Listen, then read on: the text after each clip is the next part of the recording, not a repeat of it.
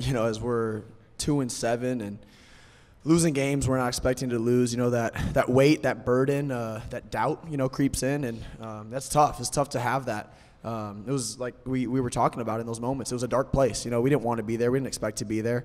You know, but the resilience of this team and the belief never wavered. You know, I think we had more belief in those moments, you know, even than we did in the summer and the preseason with all the expectation. And so when it really got real, you know, we pushed through and continued to grind and have fun, and now here we are.